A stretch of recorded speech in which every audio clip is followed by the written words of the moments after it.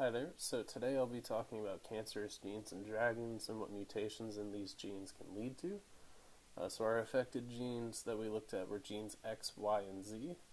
In this chart here, I have our types of tumors that can come about and the mutations in which genes that lead to them. So for throat cancer, we knew that there was a family history that looked like mutated gene X led to throat cancer. Now for benign, we saw that both X alleles were mutated and we had a wild or normal type for genes Y and Z. For malignant tumors, we had both X genes were mutated and one Y gene was mutated with a normal Z. And then for metastatic, we had both X genes mutated, one Y mutated, and one Z mutated. So on this next slide here, we'll talk about the different types of tumors.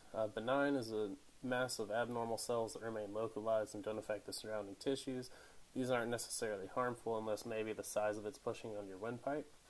Malignant, cancerous cells invade the surrounding tissues, so kind of like bladder cancer or lung cancer. Metastatic, the cancerous cells spread through the bloodstream and create tumors in other parts of the body, so maybe it started in your throat and then you ended up having bladder cancer.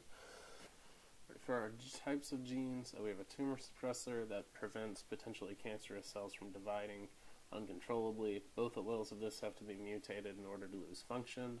We have a proto-oncogene that promotes normal cells to divide. A mutation in one allele will lead to an oncogene that allows for uncontrolled cell division.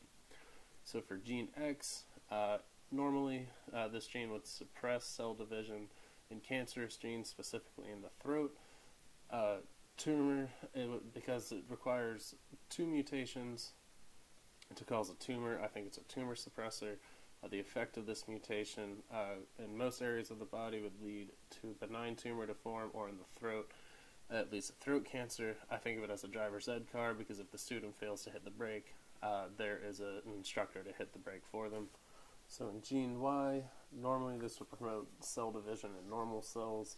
I think it's a proto-oncogene because only one mutation in the gene leads to a tumor to form.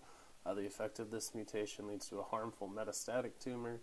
I think of this as a self-driving car where the computer forgets to stop and then you end up rear-ending the car in front of you.